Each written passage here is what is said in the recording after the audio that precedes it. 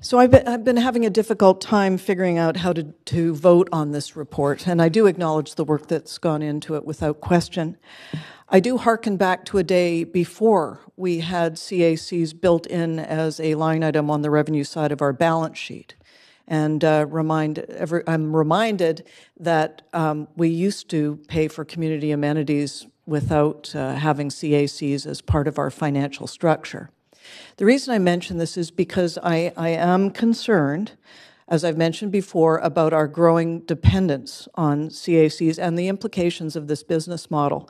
I am concerned, should there be a market crash? It's not like we haven't seen them before. And I'm not convinced that CACs as a mechanism are not contributing to our affordability problem and have not been contributing to our affordability problem over the last decade in particular.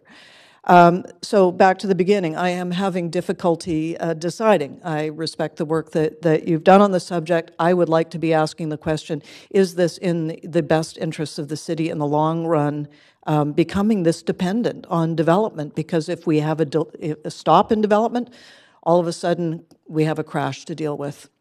So I may just end up abstaining because I don't want to shoot the messengers on this, but I did want to go on the record as expressing these concerns in the hopes that you will take them into consideration as you move forward.